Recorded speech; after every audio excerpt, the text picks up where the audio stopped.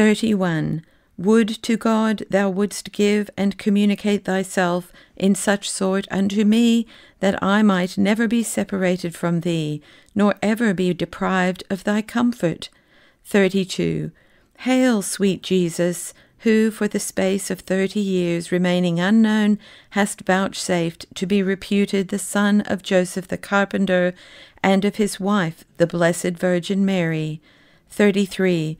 Let thy grace, I beseech thee, pluck up and utterly root out of the fund of my soil all pride and ambition. 34. Oh, that I may delight to be unknown, and to be esteemed vile and base. 35. Hail, sweet Jesus, who hast not disdained to come to the river Jordan, and entering into it, to be baptized by thy servant John the Baptist.